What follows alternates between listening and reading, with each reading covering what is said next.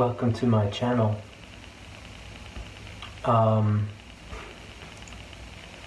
In this channel, I intend to share with you my personal journey to Christ, Jesus Christ of the Bible, and hopefully it'll ring a chord with some other people out there, and maybe some of you might even relate to my story, my arc, and consider accepting Jesus into your heart. I'm new to YouTube. I've been watching YouTube for years. I just don't make my own videos and don't do that stuff. So, but God put it in my heart to make some of these things, or more like, I figured, I asked and I said, what could I do to make something useful? Because at the moment, given my life situation and the COVID situation here, it's like, early spring 2020, so everybody knows that COVID's out, and I can't join mission trips and nothing like that, so I figured I wanted to do something constructive. So I thought, well, I got a pretty interesting testimony. I've been watching many other YouTubers share their life journey, and it's been very inspiring, and I learned a lot. So maybe I can participate and do the same. After all, I think God definitely uses the internet in our days now. There's no doubt about that. He would be pretty intelligent, and he's an intelligent guy, so... Anyways, this is gonna be a many-part video, and I don't want each video to be too long. And I'm gonna try to pace it so that it's kind of bearable. Maybe I talk a bit slow at times, but this is totally unscripted. I figured it would be easier just to chat it out.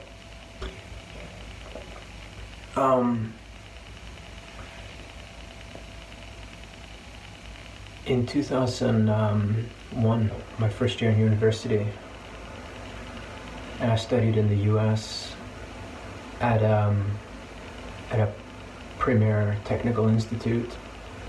Not to divulge too much private information, because I don't need the attention in my private life.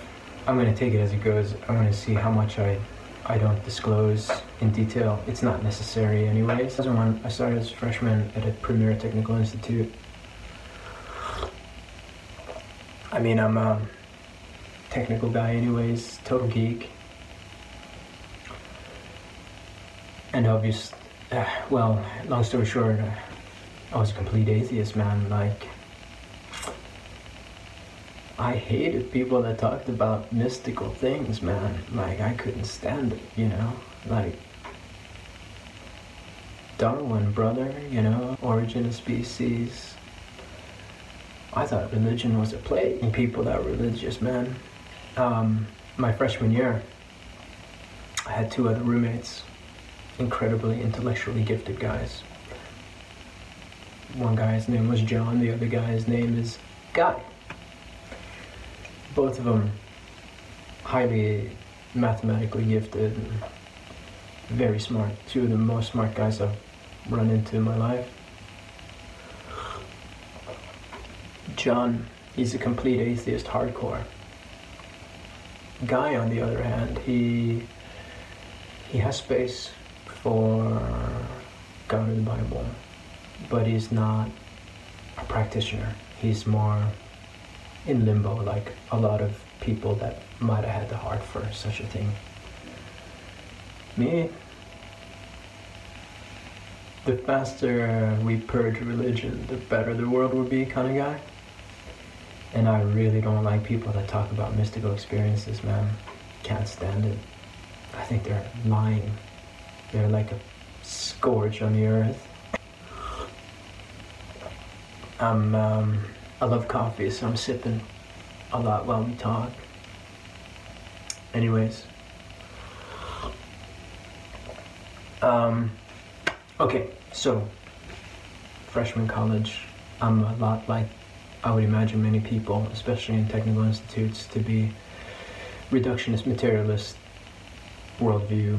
Through all my college years like that, man, like I was just focusing on nothing more but eventually my career to come and trying to make material gains and yeah, live my life. A few years after our freshman year, Guy starts dating someone who is also an engineering student, but very active in church.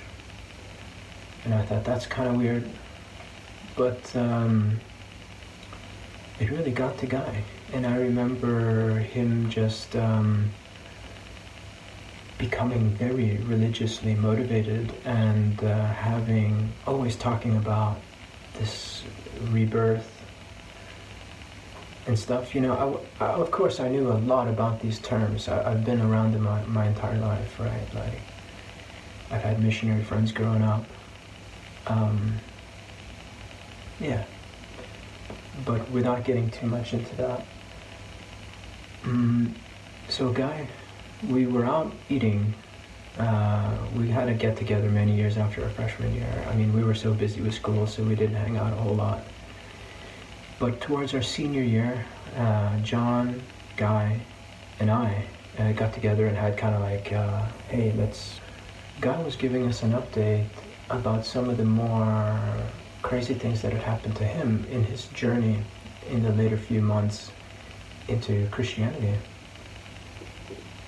And he would say that in his process of becoming reborn, he noticed many weird things. Like, he noticed a certain type of ill-natured spiritual attack from demons and things. And I just thought, dude, if it wasn't you, Guy, I would never pay any attention to this type of talk. But Guy is above me. Like, technically the guy is a machine, you know. And so I took what he said and I listened. I took it in, but I compartmentalized it somewhere in the back of my mind. I didn't carry it on with the rest of my thinking during the days. I just thought, okay, whatever, that's weird. I can't really categorize that, you know, it means nothing to me. But Guy would say that multiple nights in a row, he would have the same reoccurring dream, and it would be a horrible nightmare. And he'd wake up in a state of discomfort. And it would be the same time at night. Like, in this case, I can't remember what it was, but it might have been like 2 in the morning, 22 minutes past 2 in the morning. And it would be the same time, the same dream. And this is, I think, Carl Gustav Jung calls these things synchronicities.